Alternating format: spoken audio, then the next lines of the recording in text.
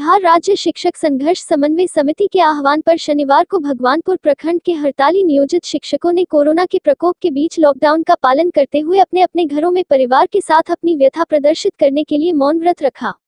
7 सूत्री मांगों को लेकर 17 फरवरी से नियोजित शिक्षक अनिश्चितकालीन हड़ताल पर डटे हैं। प्रखंड संयोजक संदीप कुमार ने कहा कि हड़ताल का आज 55वां दिन है। इसके बावजूद बिहार सरकार हड़ताल समाप्त कराने की दिशा में कोई सार्थक पहल नहीं कर रही है।